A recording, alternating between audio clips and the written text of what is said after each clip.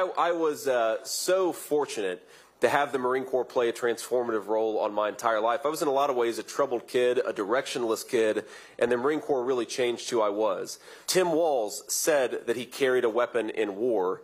He never went to war. Tim Walz said that he didn't know his unit was about to deploy to Iraq when even his own press release at the time said that he knew exactly that.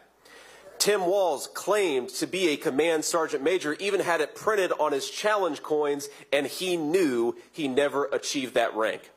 And now Kamala Harris, showing terrible judgment, has decided that her way out of this political problem is to claim that she and Tim Walz are the victims. I think the victims are the veterans who are having their service disparaged because the guy who wants to be their vice president is lying instead of telling the truth.